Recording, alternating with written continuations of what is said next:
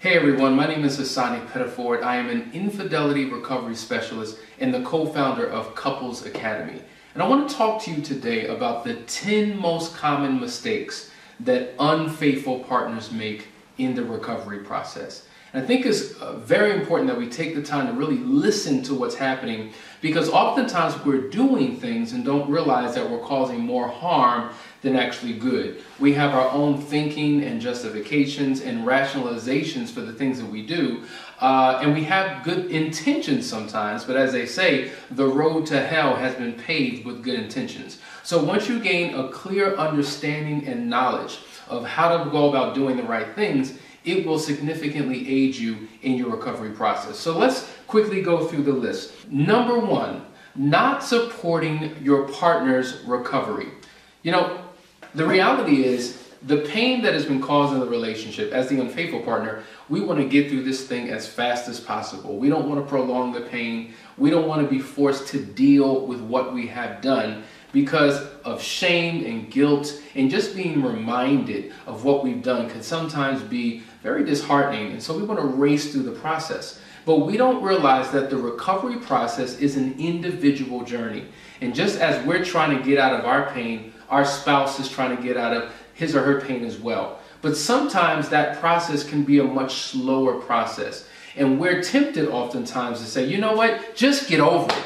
As if it's easy to just get over. I remember being on a television interview a number of years ago, and I was working with a couple who had just been impacted by the pain of infidelity. And the boyfriend was not sensitive to the pain that the girlfriend was going through, and would simply say, just get over it already. And so I had to explain to him how it wasn't so easy to do so. And I gave him this example, and I said, listen, if I ball up my fist and punch you in the face and knock you down to the ground, it will create a physical wound. And it may take you 2 hours or possibly 2 days to get over the pain. But if I do something in the relationship that causes an emotional wound, it may take 2 months to 2 years to overcome that pain. Emotional wounds are a lot harder to heal. And so it's important that you have a sensitivity to, an understanding of, and a high level of patience when it comes to the recovery process of your partner, because your insensitivity can make matters significantly worse. The second biggest common mistake that many unfaithful partners make is leaking out information over time. In essence, they're trying to control the flow of the information. In their mind, they feel like this information may do more harm than good, may set my partner back, and it is not information that I want to get out there because it's going to cause more hurt and more harm. And so what we try to do as we do reveal information, think about a Band-Aid. When you're taking a Band-Aid off, sometimes we may slowly peel that Band-Aid off of a scab. But what happens is, as you slowly peel it off, you're pulling on your skin and possibly ripping hairs out of your skin. So the slower you do it, the more painful the process is. As opposed to just ripping that sucker off, there's an immediate shock, but the pain is short-lived and it goes away. And oftentimes when we're releasing information, it becomes a very slow, painful process. And what happens is, we say, listen, I've told you everything.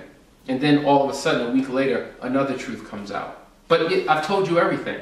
And about a month later, another truth comes out. And you're slowly leaking this information, which is causing more pain, because in essence, you're forcing your partner to relive the experience all over again. So it's almost like the thoughts and the emotions begin to flood their body, and the wounds that were once created have just been reopened, and they're just as raw today as they were the moment that they were created. And so if you try to pace things out, you're actually doing more harm than good. So the key is dealing with everything in the moment and letting it all out. I'd rather deal with the pain one time for a period of time than allow it to drip all throughout the course of the relationship, because at some point a person may lose their desire to continue to fight because they feel as if, what else don't I know? What's waiting for me around the corner? What am I going to discover tomorrow? So it creates more pain ultimately. So tell the truth now in its fullness so that you can quickly get over this particular phase. Number 3, being defensive. Oftentimes when we're entering into full disclosure and questions are asked and answers have to be given, sometimes the unfaithful partner can become very defensive. And it's just like, well, wait a minute, why are you being defensive? I'm the one who's hurt. I'm the one who's gone through the pain, but yet you're building up this huge wall and you're defending yourself as if I'm attacking you. And maybe there is somewhat of an attack in the disposition and the approach of the hurt partner, but they're hurting. And the last thing they need for you to do is build up a defense and put on armor and to protect yourself. In essence, what you should be doing is protecting the hurt partner. And so the more defensive you are and the more unwilling you are to participate in this process, what it does is it reinforces the fear that your partner may have about moving forward. It reinforces an idea that maybe this is not going to work. And if you're holding on to dear life, to these truths and to this information, and you're so defensive, what are you hiding? What are you not telling me? What is it that I don't know? So you want to be as open as possible and sensitive to the partner in terms of what they're going through, and allow the process to naturally take course so that healing can be found. Number 4, here's a big problem that oftentimes unfaithful partners have. And that is believing everything the hurt partner says. Let me tell you something. During the time of discovery and disclosure is probably one of the most painful times that you could ever go through. There's literally an emotional roller coaster that you and your partner are going in. So in the midst of that process, there may be a whole lot of hurtful words. And a lot of times the words that are spoken are full of venom. But a lot of that venom is a result of pain that hurt partner is feeling. And oftentimes their attitude and approach is, well, because you've hurt me, now I'm going to redirect the pain that I feel back on you. And oftentimes it comes in the form of words. And so in that process, you may be called out of your name. There may be profanity. There may be harsh words. There may be demeaning words. And so oftentimes it could set you back and impact your ego. The reality is you have to know the root of the dialogue and know that pain is on the other side of those words. And when you begin to empathize and have a sensitivity to what they're going through, you won't take those words so personal. So don't pay attention to every word that is said. Oftentimes, the hurt partner will say, I'm done, it's over, I don't want this anymore, but they're speaking out of their pain. Oftentimes, they're in a state of confusion. They may not quite know what they want to do, but it seems as though they're very absolute in what they do when you hear their words. Don't pay attention to every word and know that this is a process. And you have to have a high level of endurance and stick-to-itivism to make it through this phase. Number 5, here's a huge no-no. Unfaithful partners have a tendency to defend the affair partner. It is very natural for the hurt partner, the betrayed partner, to want to demonize the affair partner. And so typically you'll hear words like slut and trick and whore and all types of other words. But amongst that, home wrecker, and so oftentimes their character is diminished. They are demonized and made 100% responsible for the demise of their relationship. This other man or other woman who's come in and destroyed the foundation of your relationship. And so oftentimes as the unfaithful partner, you realize that no, it was a two-way street. And what you typically do is you'll come to the defense and come to the aid of the affair partner. And even though what you're saying may be true and what they're saying may be untrue, the worst thing that you could ever do is try to defend the affair partner. Why? Because that reinforces the idea and the notion in the hurt partner's mind that here you go, choosing her again over me. Oh, so you want to defend her instead of defending me. You want to protect her instead of protecting me. And at that moment, it's all about whose perceived side that you are on. And when you protect the affair partner by defending them, you're choosing their side and leaving your spouse or leaving your partner out to dry. So never, ever, ever, ever defend the affair partner. Even if the temptation is there, shut that down. Come to the aid of your partner and reinforce your love, your support, your commitment to your spouse. Number 6, avoiding talking about your partner's feelings. You know, a lot of times the unfaithful partner may feel like, you know what, this is just dragging out too long, too far. Can we just put it to rest? there's a tendency of the hurt partner to want to have a conversation again and again and again and again, perhaps thousands of times. We're asking the same question 1,000 different ways to gain clarity, to gain understanding, to gain truth, to get that aha moment, to have a sense of closure. And oftentimes the betrayed partner does not show the level of care and sensitivity to what their partner is going through. The fact of the matter is, as much as you may hear your partner bring up the affair, they probably think about it a whole lot more than they speak about it. So if you're hearing it every day, could you imagine the mental torture that the betrayed partner is going through in their mind? They don't always speak to every situation, but they get to a point where they have to release. And who better to deal with the details of the affair than the one who was involved in it? And so sometimes it's an attempt on their part to vent and to let it out, but sometimes it's for the purpose of gaining further clarity. And the more patient you are in having those conversations again and again and again, it shows a sense of compassion and care. But what I would recommend you do, take out a cell phone. Use the power of technology. Because oftentimes, if you know you're about to engage in a serious conversation, press that record device on your phone. Record the conversation and allow your partner to gain clarity by listening to the conversation 1,000 times, so you don't have to have the same conversation 1,000 times. Because with every time they listen to it, they're going to hear something different. They hear something different because they become someone different. We only retain 10% of what we hear. And so oftentimes as the unfaithful partner may be explaining something, they may lock in on a particular part of the answer or a particular part of the conversation and miss everything else. And so therefore the couple goes back into a tug of war about what was said and what wasn't said. The reality is you don't hear everything that was said in the moment.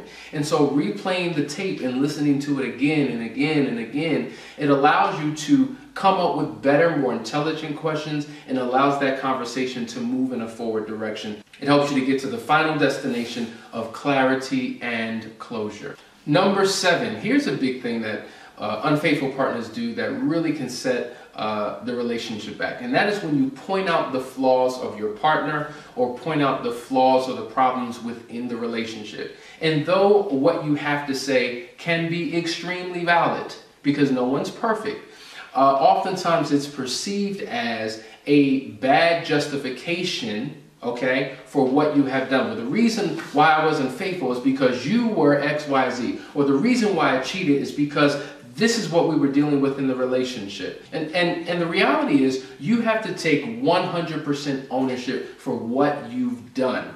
Yes, there were situations and conditions and an environment that was created in the relationship that created a vulnerability for an affair to occur, but you have to take 100% responsibility for your actions. Because just because you were unfaithful, it doesn't mean another couple in the same exact situation will respond by being unfaithful. So there was something inside of you that caused that to be the reaction. That's what you have to begin to deal with. Because everybody shows up very differently. So rather than taking the time to point out in that moment your partner's faults and flaws and all the issues in the relationship, take in what is being said. Balancing out with truth, of course.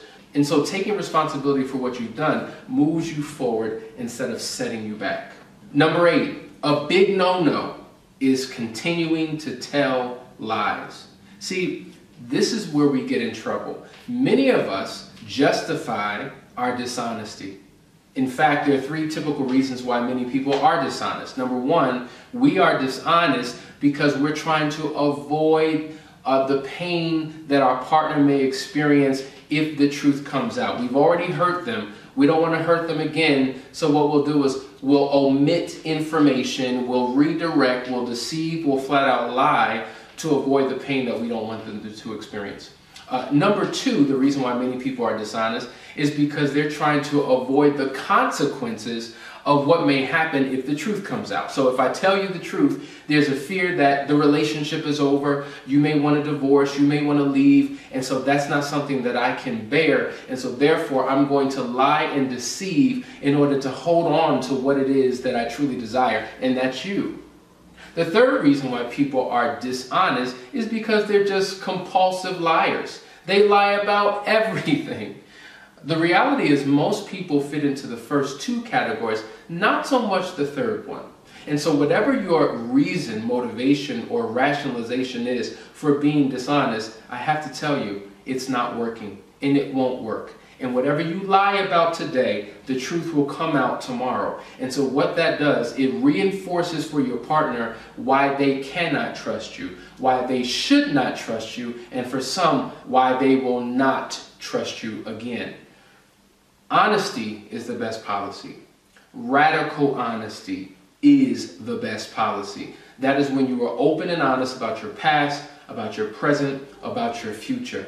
And as painful as the truth may be, the fact is the truth also heals.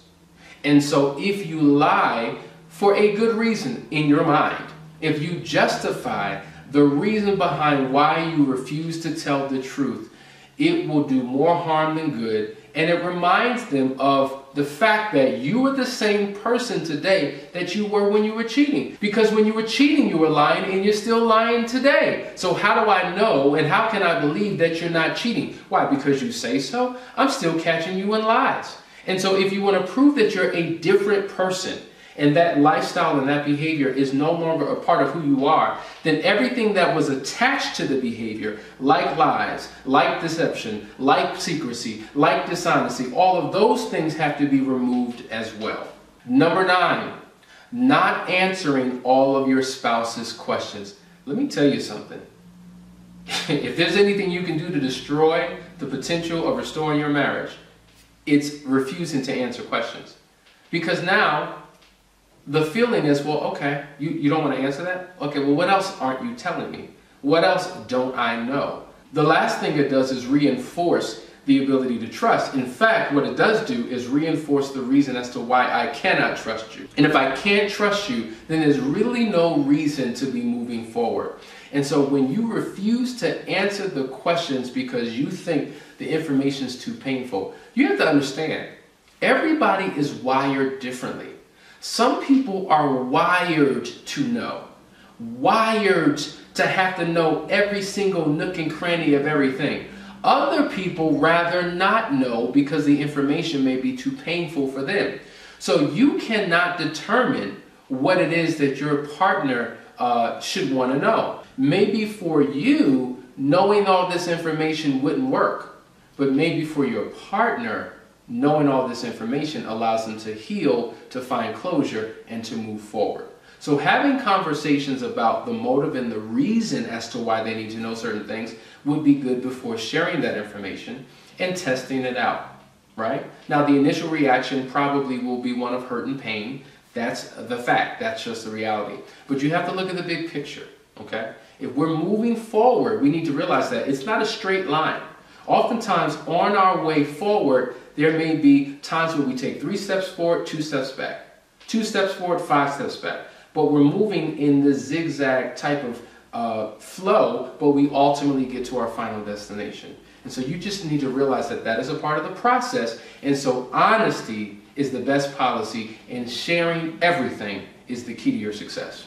Number 10 of the top 10 most common mistakes that unfaithful partners make is not keeping your commitments and agreements that you've made with your spouse. Oftentimes, unfaithful partners are very inconsistent in what it is that they've promised to do. The worst thing you could do is make a promise and not honor it, because now we're dealing with an integrity issue. We're dealing with character flaws. And here we go again. You were unfaithful, which was a flaw, and now you won't even honor your own agreement and promise, which is a flaw. I can't trust you. I can't trust this. I can't move forward. You're not who I think you are. And so when you do not show consistency in your behavior, it sets your partner back. At the end of the day, the question is, why should they trust you? because you say that you're truthful, because you've had a good deed or two. No, trust is earned over time, and it is earned as they observe your patterns of consistency, as they observe you honoring the commitments that you've made. And guess what? Even when you don't think they're looking, even when you think they forgot, they remember. Oh yeah, and they're observing you. So you're always on stage. You're always in the spotlight. And so you want to make sure that even when your partner's not around, you're operating in complete integrity. Because when you don't think that they're observing you, oh, best believe they're right over your shoulder looking at everything. And so your consistency is one of the keys to your success. These are the top most common mistakes that unfaithful partners make that you have to make a decision not to bring into your restoration process with your spouse.